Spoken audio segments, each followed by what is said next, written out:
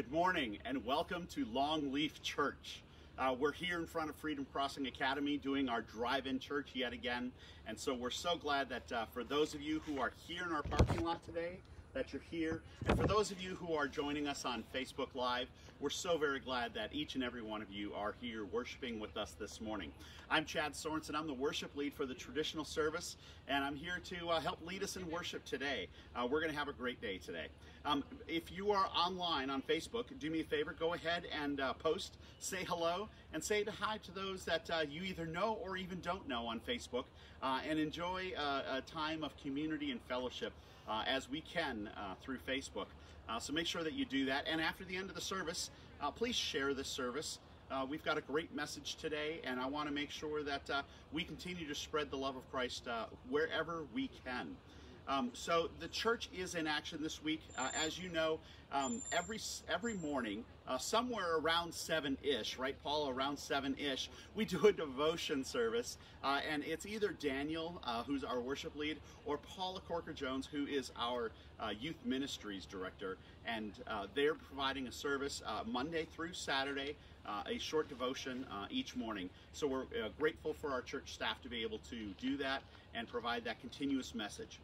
As you know, Jeff is taking a family leave of absence, and during his absence, we've got a number of different folks who are helping us out. Today, the Reverend Rusty Hedges will be bringing us the message and also leading us in communion. Rusty previously oversaw pastoral care and was part of the North Texas Conference. He and his wife Betsy have retired here, and we've brought him out of that retirement to be able to bring that message to us today, so we're glad that he is able to be here. Now I want to bring up Beth Hastings. Beth is head of our relaunch as we get things going, and Beth has a couple announcements for us regarding that relaunch. Beth. Good morning, everybody. Happy Sunday. First and foremost, I just want to thank all of you, and from myself and from the entire relaunch team, for your support, for your patience, for your prayers. Back in March, when we worshiped together for the last time, we had no idea what was going to happen. March 9th, I looked at it this morning, because ironically, that was the day my husband and I became members of the church, and I just can't believe it's been that long. And in some ways, it feels like it's been a blink. In others, it feels like it's been an eternity. And, you know, we never knew when we formed these relaunch teams just how long we would be doing this and how complex and complicated everything with COVID was about to become. And we have been meeting faithfully and praying and prayerfully and working so diligently, and we just appreciate so much all of the support you all have shown us. We know it's been frustrating at times. We know so many of you want to be back together, and we completely understand, and we're right there with you. And I'm sure many of you saw the announcement that was shared on Friday in the Out Loud and the Buzz, a special edition that went out Friday morning. But for those of you that did not, I am so happy and excited to share that on September 27th, we are going to move into what our phase 2, which is outdoor in-person worship. We're so excited for this. It's actually going to take place here at Freedom Crossing. You can't see it on the view, but to my right down here at the end of the building behind the school is a very large courtyard that we're going to be able to use to bring all of you together.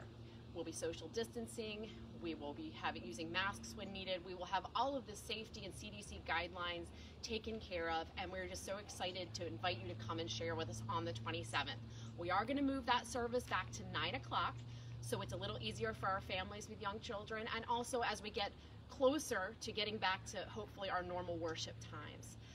More information is going to be coming out in the coming weeks, so stay tuned for that in the form of emails. We're going to put stuff out on Facebook, website, so a lot of great information to come, so you guys are aware of everything. We want you to know exactly what to expect, though, when you do show up, so you feel safe and comfortable doing so.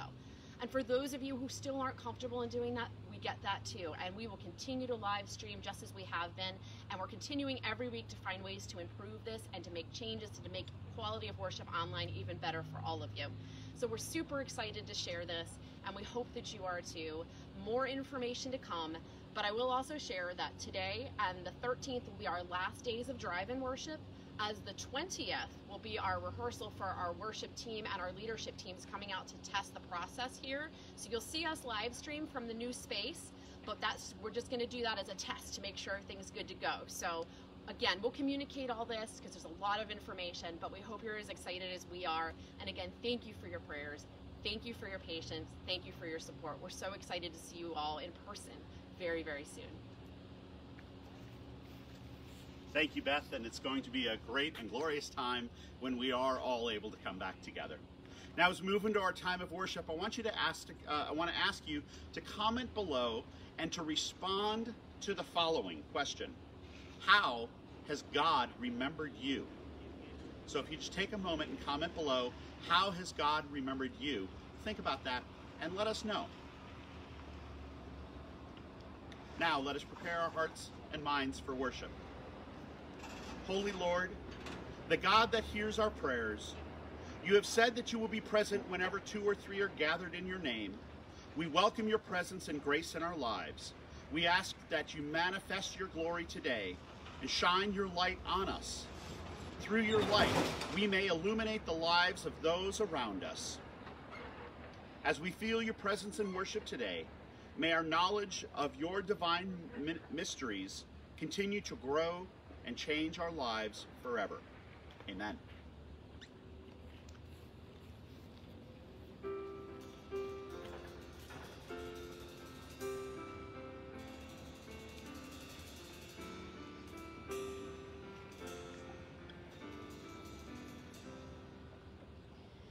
Morning has broken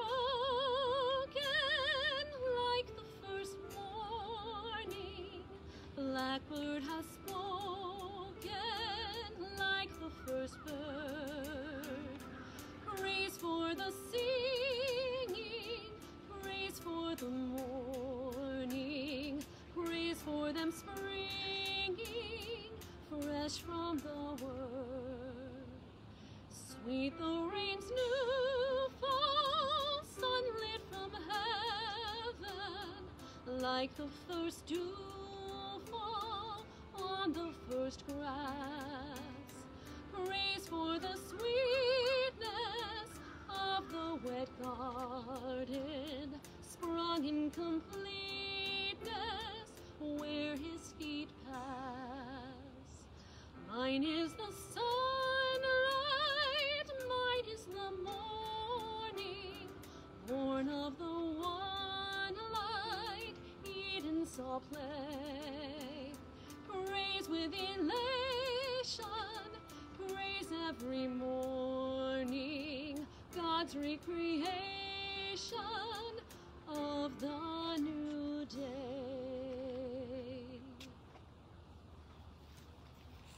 Amen. And now we will join together in our call to worship. We come to church hungry, Lord. We are hungry for comfort, hungry for love, hungry for a new way of living, and hungry for your word. Thank you for giving us this place and this time to worship. And we are eager to taste your goodness in community with our brothers and sisters. Bless us as we feast on the bread of life today. In Jesus' name we pray. Amen.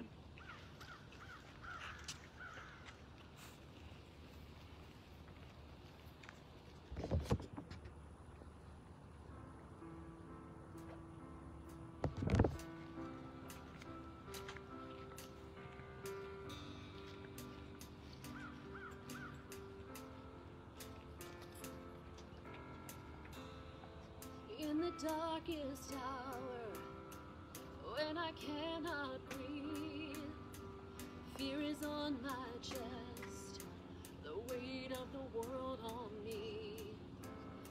Everything is crashing down, everything I have known. When I wonder if I'm all alone, I remember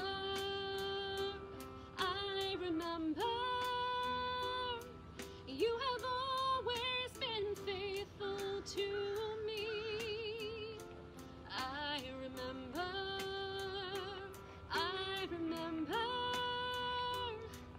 even when my own eyes could not see, you were there, always there.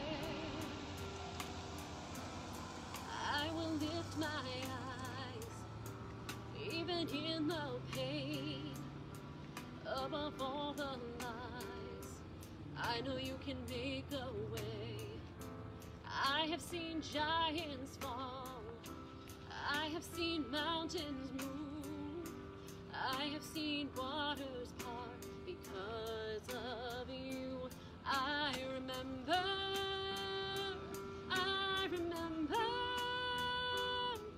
You have always been faithful to me. I remember.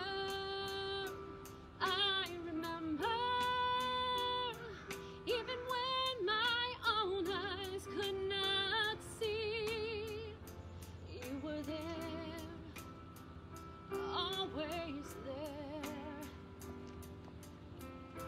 I can't stop thinking about, I can't stop thinking about, I can't stop thinking about your goodness, goodness.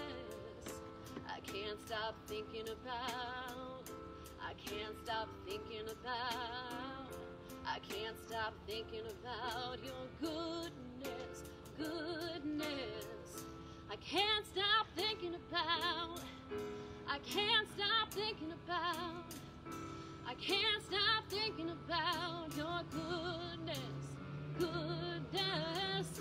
I can't stop thinking about, I can't stop thinking about, I can't stop thinking about your goodness, goodness.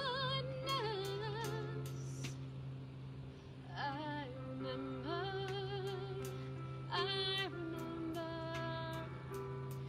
You have always been faithful to me. I remember.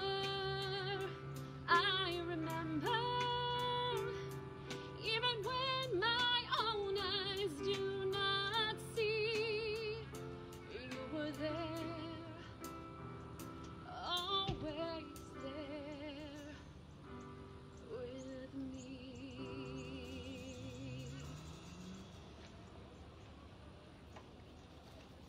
Thank you, Beth. Let us go to the Lord in prayer. Gracious Heavenly Father, we come to you today with many concerns on our hearts. Concern for our families, our health, and our friends. We come looking to you for answers, but often hear nothing in reply. We look to you to heal our communities and restore what we believe was normal. Lord, we know that through you all things are possible.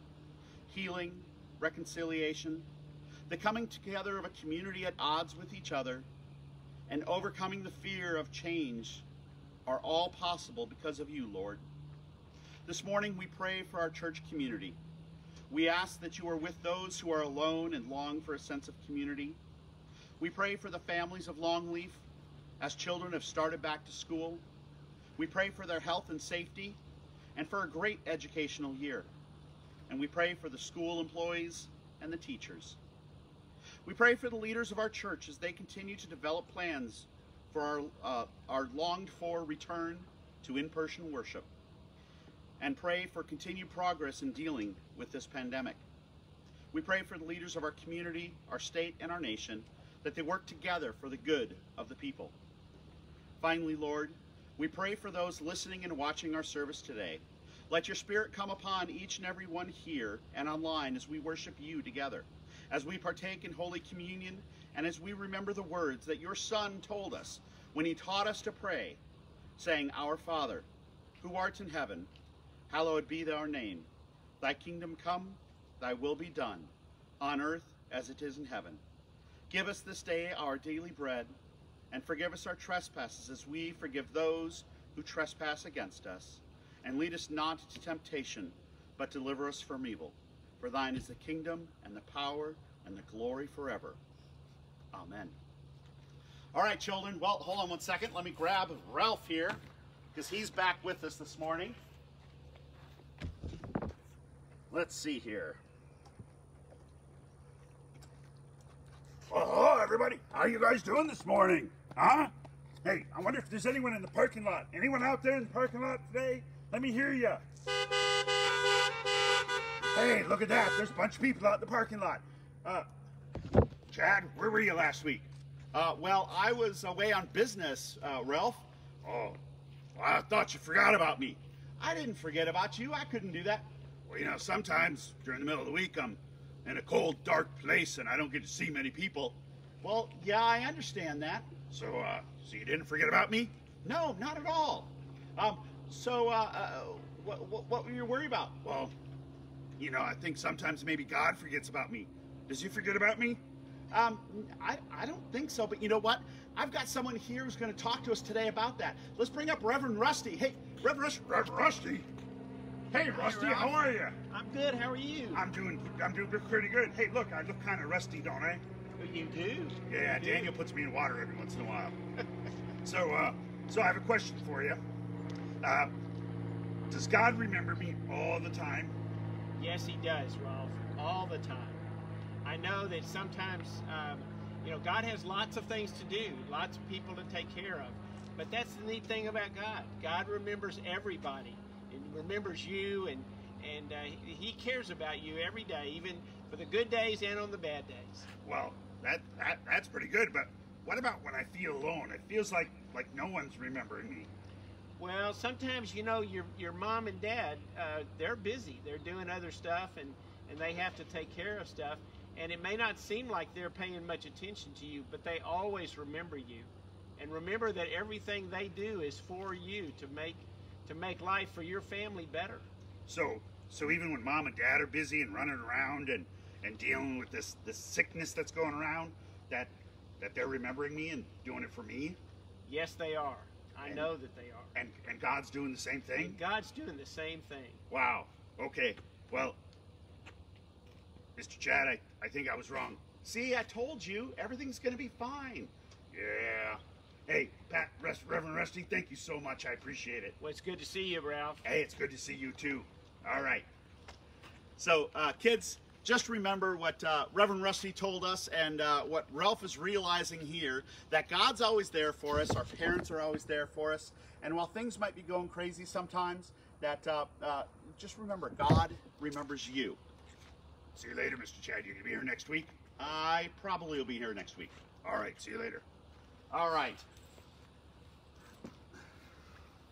We love Ralph, and we thank Jeff for bringing Ralph to us, because Ralph is always entertaining. We actually have no idea what Ralph is going to say each and every week.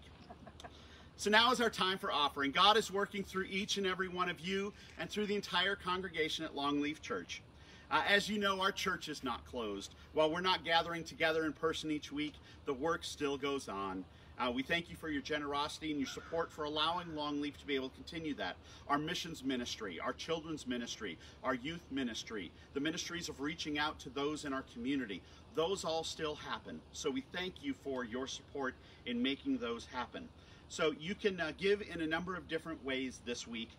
You can go to longleafchurch.net and click on the Give tab. And that will bring you to a site where you'll be able to do that. You can also give by simply texting to the number 77977, the words Longleaf Church SJC. That's 77977 and Longleaf Church SJC.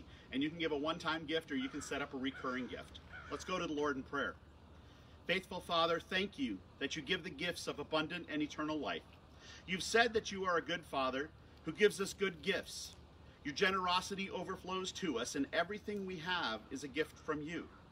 As we bring you our offerings, we give back to you from the abundant blessings you have given to us. May our gifts be acceptable in your sight, O Lord. Blessing and glory, wisdom and thanksgiving, honor and power and strength be unto our God forever and ever. Through Jesus Christ our Lord. Amen.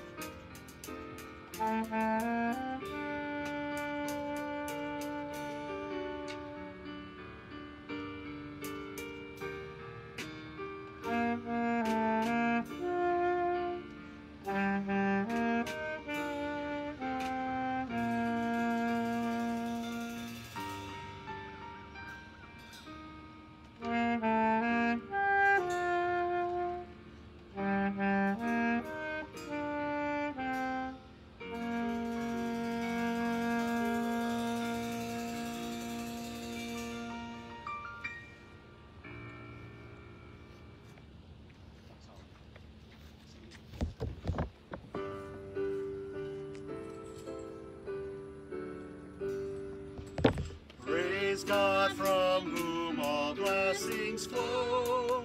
Praise Him, all creatures here below. Praise Him above, ye heavenly hosts.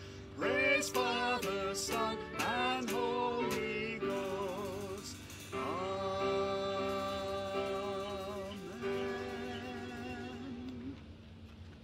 Thank you, Brenda. And now Reverend Rusty will bring us our message today. I'm going to have to ask your indulgence. I have some back problems from time to time, and this is one of the times I'm having them. So, if you'll allow me, I'm going to sit through this sermon. As Chad said, my name is Rusty Hedges, and I'm an ordained minister in the United Methodist Church, retired.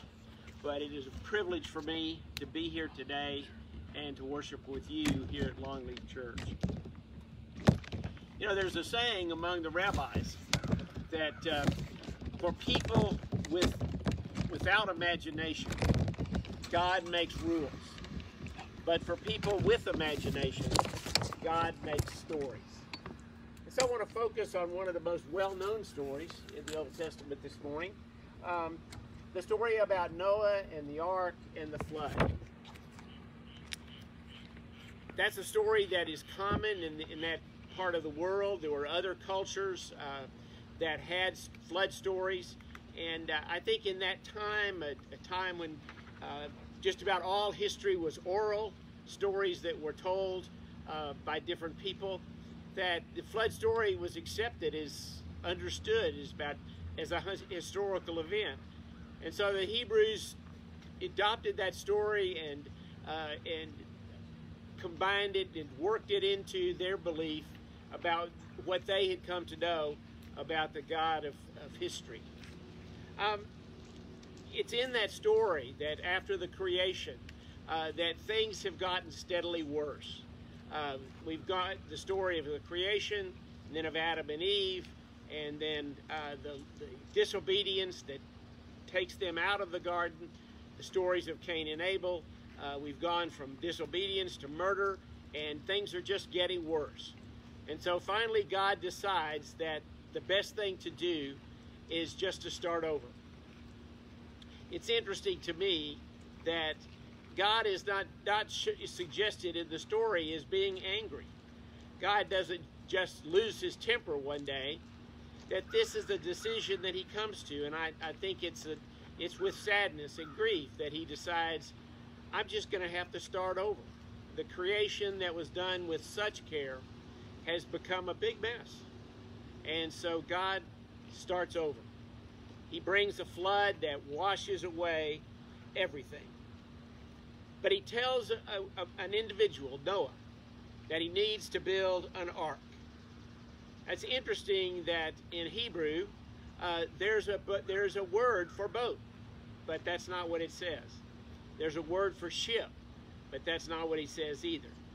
What Noah builds is an ark. And if there are any fans of Harrison Ford out there that remember Raiders of the Lost Ark, you probably know what an ark looks like.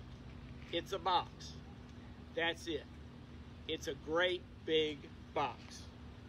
This is not a story about Noah the sailor. because the ark doesn't have any sails. It doesn't have any oars. It doesn't have a rudder. It does not even have a keel. It's just a big wooden box filled with Noah and his family and a world full of animals, tossed about on a sea with all the chaos and the confusion that you could possibly imagine. And what little we know around here in Florida about hurricanes, Noah would have learned very, very well. This is a story of creation undone, creation in reverse. It's everything coming apart. I want to read from the 7th chapter, beginning at the 19th verse. The story says that the waters prevailed so mightily upon the earth that all the high mountains under the whole heaven were covered. The waters prevailed above the mountains, covering them 15 cubits deep, and all flesh died that moved upon the earth, birds, cattle, beasts, all swarming creatures that swarm upon the earth, and every man, everything on the dry land in whose nostrils was the breath of life, died. He blotted out every living thing that was upon the face of the ground, man and animal and creeping things and birds of the air. They were blotted out from the earth. Only Noah was left, and those who were with him in the ark. And the waters prevailed upon the earth 150 days. Bad news. But where does that leave Noah? Noah's alive. He's in the ark. He has his immediate family with him, his wife and his children. But think about Noah's position. He's lost everything. He's lost his home. He's lost his friends. He's lost his extended family. All of the places that he's known since he was born. All the people that he's lived with, lived around, his neighbors. Everything that he has ever known is gone. This is the ultimate worst-case scenario. But then, in the midst of all of this chaos, and that's what it is, chaos, we hear a different word at the beginning of the 8th chapter. As this next chapter begins, it says, "But God remembered Noah and all the beasts and all the cattle that were with him in the ark. And God made a wind blow over the earth, and the waters subsided." God remembered Noah. In the midst of this terrible, catastrophic event, God is still remembering Noah. Now that's the good news of this story. But there's bad news too. And the bad news is the people were just the same. They hadn't changed a bit. The story goes on to say that when the ark finally got to dry land, what did Noah do? The first thing he did was plant grapes. And as soon as the grapes started to grow, he used them to make wine. Then he got drunk, and he started to fight with his family. What are we going to do with these people? God realizes that humans are just as bad as before. But then God makes a momentous decision. God decides that never again will he destroy the earth. Never again will there be a flood that will wipe out the life on the earth. And it's a reminder, actually a reminder to himself, but a reminder to us as well. God places a sign in the heavens. He puts a bow in the clouds. Now, when we read this story, we think of a rainbow. Something pretty, something beautiful, something that looks really good in stained glass. But in that time, in that world in which this story was written, it wasn't a rainbow, it was a bow. And a bow is a weapon of war. A bow is what you use to fight. and to kill. So God is hanging up his weapon, hanging it up in the sky where everybody can see, so that everyone will know that God has renounced violence against the earth, against humanity. I think about this, and I imagine a Western movie, where the town sheriff hangs up his guns where everybody can see them as a sign to the town that he's renouncing violence. But we know that if this was Hollywood, sooner or later the sheriff would have to go get his guns back and shoot the bad guys. But God's bow, the rainbow, is still in the clouds. That sign is still present that says that God will not do this again.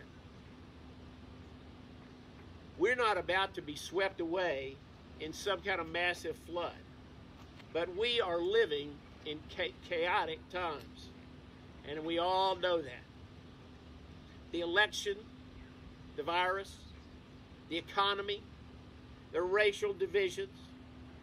Some days, perhaps lots of days, it feels like our world is coming apart, like the very ground that we stand on is shaking.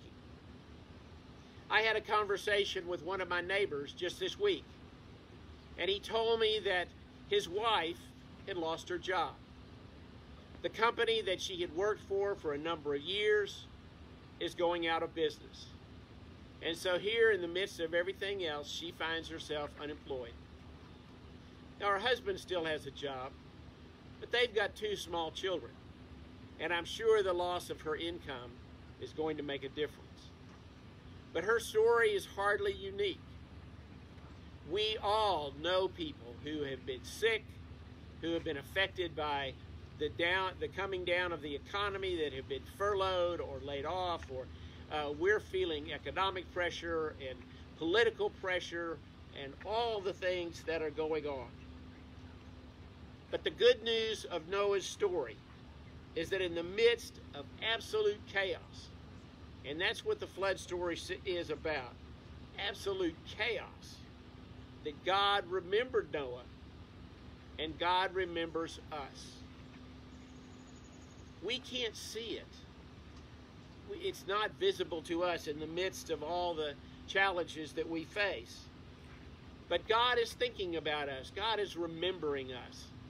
And even now, God is creating a future for us. And it doesn't matter how foolish or how selfish or how disobedient we are at times, and we are, God has decided that we're worth keeping. And we have a guarantee of that. I want to share a personal rainbow story. When I finished seminary, my wife and by that time 3 kids were living in a little 2-bedroom apartment on the campus at SMU. And I remember that last spring as I was trying to finish my seminary education, trying to write that last paper, and at the same time waiting to hear something about an appointment where my first job would be. And finally I got that word, and then we had to scramble to find a house to rent, and we had to pack up all our stuff, and we had to get moved, and all of this stuff. It was a very chaotic time in our family. And I remember that I went back to the campus after we had moved all the stuff from our apartment. I had to turn in the keys to the housing office for the student housing. And I went back, picked up the last box at the apartment. I went by and dropped off the keys. And then I headed away from the campus back toward the freeway that would take me north of Dallas to the first church I was going to serve. And as I made that turn to go toward the freeway, I looked up in the east, and there was a beautiful rainbow that went all the way across the sky. I don't know if anybody else saw that rainbow or not that day, but I took it. I claimed it as my own personal rainbow God put it there today, that day, for my benefit, in my opinion, because it was a sign. God that was saying, you are headed into a future that you don't know, and you may not be able to imagine. And there will be difficulties, and there will be triumphs. But I want you to know, we're going to go together. That wherever you go, whatever you face, whatever you must endure or celebrate, God is with us. God remembers us. We are never alone. Thanks be to God. Amen.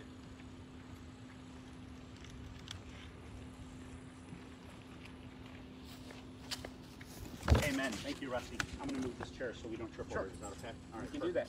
Thank you.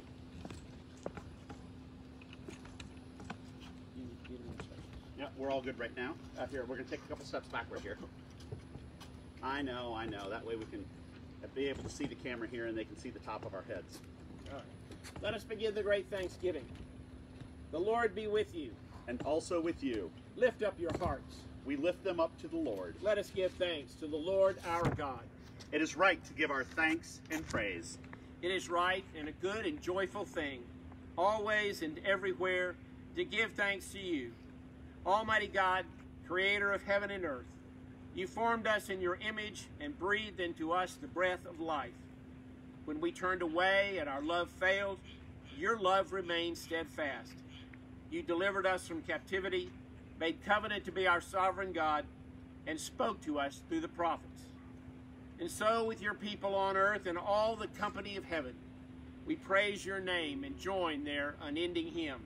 Holy, holy, holy Lord, God of power and might, heaven and earth are full of your glory. Hosanna in the highest. Blessed is he who comes in the name of the Lord. Hosanna in the highest. Holy are you, and blessed is your Son, Jesus Christ. Your Spirit anointed him to preach good news to the poor, to proclaim release to the captives, and recovery of sight to the blind, to set at liberty those who are oppressed, and to announce that the time had come when you would save your people. He healed the sick, fed the hungry, and ate with sinners. By the baptism of his suffering, death, and resurrection, you gave birth to your church, delivered us from slavery to sin and death, and made with us a new covenant by water and the Spirit. When the Lord Jesus ascended, he promised to be with us always in the power of your word and Holy Spirit. On the night in which he gave himself up for us, the Lord took bread, gave thanks to you, broke the bread, gave it to his disciples, and said, "Take, eat. This is my body, which is given for you. Do this in remembrance of me." And when the supper was over, he took the cup. And when he had given thanks, he gave it to the disciples, and he said, "Drink from this, all of you. This is my blood of the new covenant, poured out for you and for many for the forgiveness of sins. Do this as often as you drink it in remembrance of me." And so, in remembrance of these your mighty acts in Jesus Christ, we offer ourselves in praise and thanksgiving as a holy and living sacrifice in union with Christ's offering for us as we proclaim the mystery of faith. Christ has died. Christ is risen. Christ will come again. Pour out your Holy Spirit on us gathered here and on these gifts of bread and wine. Make them be for us the body and blood of Christ, that we may be for the world the body of Christ, redeemed by his blood. By your Spirit, make us one with Christ, one with each other, and one in ministry to all the world, until Christ comes in final victory and we feast at his heavenly banquet.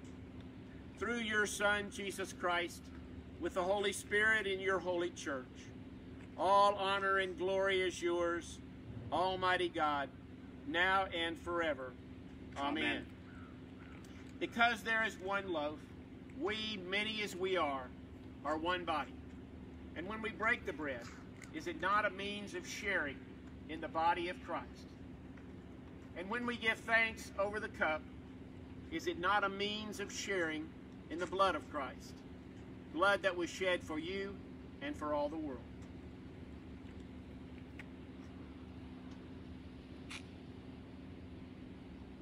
Chad, this is the body of Christ for you, and the blood of Christ shed for you. Amen.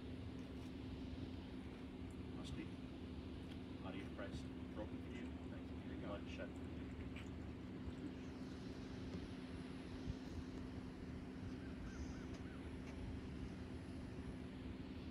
So for those of you who are at home and have prepared elements yourself, please take the body of Christ that is broken for you and the blood shed for you.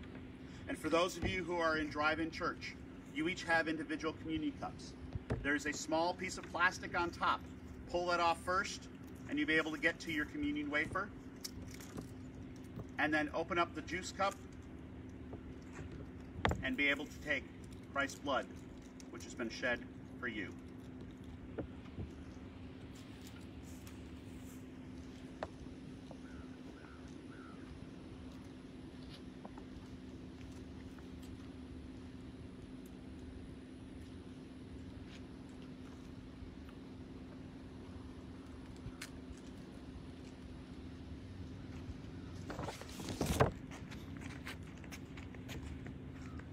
Eternal God, we give you thanks for this holy mystery in which you've given yourself to us. Grant that we may go into the world in the strength of your Spirit to give ourselves for others. In the name of Jesus Christ our Lord. Amen. Amen. Thank you, Rusty.